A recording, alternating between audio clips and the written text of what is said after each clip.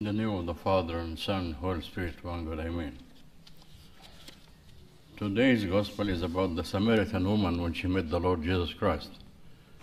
Remember, of course, that we read the same thing during the Great Lent. And that indicates no matter how a person is involved in sin, or how long it is, the Lord Jesus Christ is the one capable of forgiving the sins. Today you have a different viewpoint with the same miracle. As you know that she used to go to get water from the water well at noontime. And it's about 1.5 miles away from her home in the village.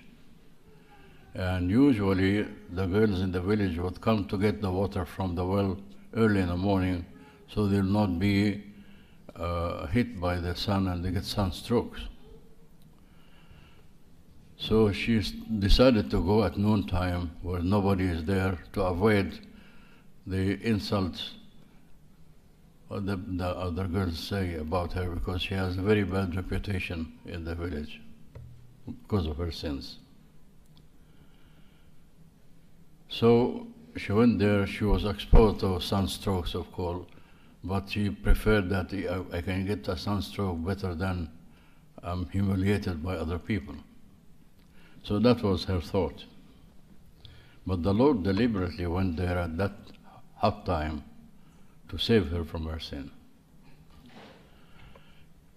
He forgave her sin. He gave her the water that will not let her be thirsty again.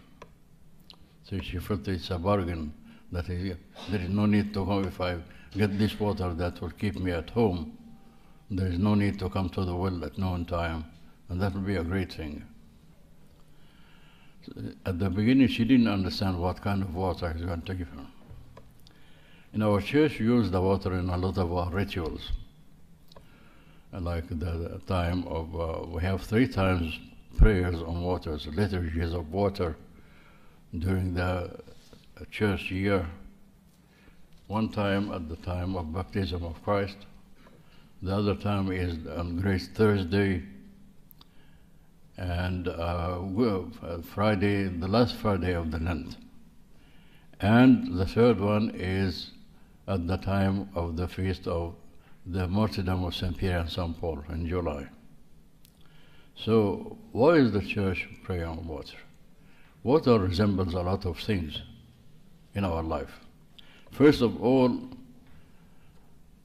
a human body consists of 70% of the body is water in the cells of the body. So it's essential for our life. The second thing, it cleans everything. When you have something dirty, you wash it with water, it's washed away. And it purifies the person who has this kind of water.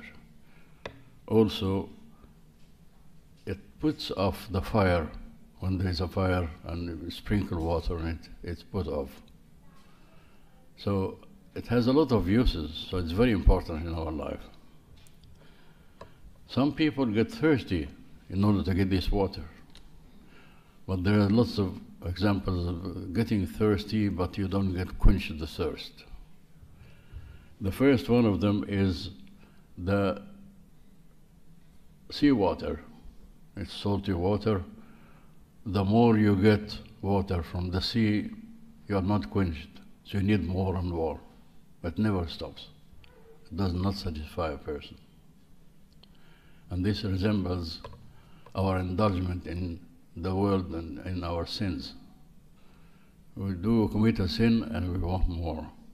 We have money and we want more. We have beauty and we want more.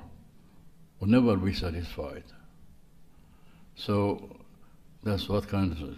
The other kind of thirst is the thirst for the holy water that gives us life. The water the Lord Jesus Christ gives. So that's the one we should be here. So when we have this water from God, when we have the Holy Spirit that works in our life, we will have satisfaction no matter whether you drank a lot of water, the regular water or not. So the real satisfaction comes from God. So, like being thirsty for money, if you count your money, it comes and goes.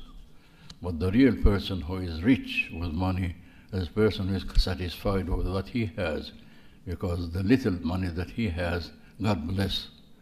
And it's much better than you get more money and spend more money and that's it. Money comes and goes. It's a tool in our hands, but some people worship the money. So that's dangerous. It's very important to remember that if I have content and satisfied with God's dealing with me, He gives me what I need, that's enough for me. But we need more and more money for more luxurious life and for our lusts and pleasure and fun and all these things. So all these things are going. So it's very important to remember that. What I'm thirsty for, the water of the world, I need more and more, and I'm never satisfied. So we have little of anything that God has given to you, and you are satisfied with it, then you'll be content. And then you don't need anything else. And this reminds us of Psalm 23. The Lord is my shepherd, I shall not want. Because the shepherd, the good shepherd, gives food to the sheep, he gives water to the sheep, he takes good care of their health, and so on and so forth. That's what the Lord Jesus Christ has given to us. If we are satisfied with what He gives us, we will live happily. We'll not worry about anything. If you get all these pleasures of the world, we'll never be satisfied with them. We want more and more. And the more we have from the world, the more it's very dangerous for us. So it's very, very important. I'll give you examples from the Bible about that. King Solomon, he became a king at the age of 18. Like a teenager becomes a king, so he knows nothing in life yet. So he knelt down and asked God to give him wisdom so that he can handle the whole people whom he have authority on.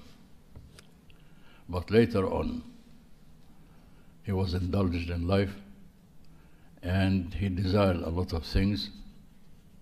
And the Bible tells that he was married 700 times, 700 wives, and 300 of the servants of the palace that he has.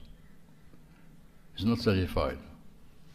And the end of it, because he's not satisfied, whatever he is given, the riches and whatever it is, he discovered at a later age that this is only just holding air. Nothing will be remaining for him. Nothing would help him to go to eternal life. So it's thirsty for things pertaining to the world, and then he got nothing at the end of it. He lost a lot of things. But finally he repented. Another example is Jacob. He was greedy. He wanted to steal the first sonship of his father. The firstborn child will get a blessing from his father, and will be very blessed in his life. So he wanted that, getting a blessing from a human being, not the blessing from God. And then his brother was angry and kept following him wherever he goes to revenge. For 10 whole years he escaped to avoid the problem that will happen by his brother. So this is life. The more we want from it, the more dangerous and harmful it is for us. But it's very important that if we want to have more of sin and more of money and more of things that are pertaining to the world, we never are satisfied. And how can we solve the problem? Everything around us is very attractive. People around us want to get more money and more pleasure in life and satisfaction, but there is no. So how can we solve the problem? The solution is the water, the living water of the Lord Jesus Christ. If I have a little thing with God's blessing, it makes a lot of difference. Then our life is blessed. We live peacefully, we live in comfort, and we live thanking God for everything He gives to us, because He gives us what we need, not what we want. Sometimes we want things that are dangerous for us. And I always give an example of a little child, 4 years old kid, and he is playing all day long, and he goes to the kitchen and his mother cooking, and he likes the knife that's very shining. He wants to play with it because it's shining. And his mother, because she loves him, says no. Same thing. We want things in the world, and God says no, simply because they are harmful to us, but we are not aware of that, like that little child. He is not aware that a sharp knife would hurt him. So it's always very important to be satisfied with whatever God gives us, whatever He puts in our hands. If we are satisfied with it, we are satisfied. If we want more, we will not get it because it's harmful to us. A lot of people, when they win the lotteries and all these things, of course that's not acceptable by the church. When you get millions of dollars, the lifestyle is totally changed. Because he wants to have more fun in his life, he wants to acquire a lot of things that belongs to him, he wants to have more and more, and you're never satisfied. What's the end of it? A person dies, and he's put in a casket, and there is nothing with him in the casket. Just something to just cover his body, the naked body. Because a human being is born naked and will go back after it, will be naked too. So what's the point of running all your life, all the time, to get more and more from it, and then you're going to leave it to other people? So it's very important to remember that. The real satisfaction comes from God, not from things pertaining to the world. So we need to remember that the only one who can save us from the sin and indulging in sin and all the pleasures of the world is our Lord Jesus Christ. Like what happened to that woman? She was thirsty for more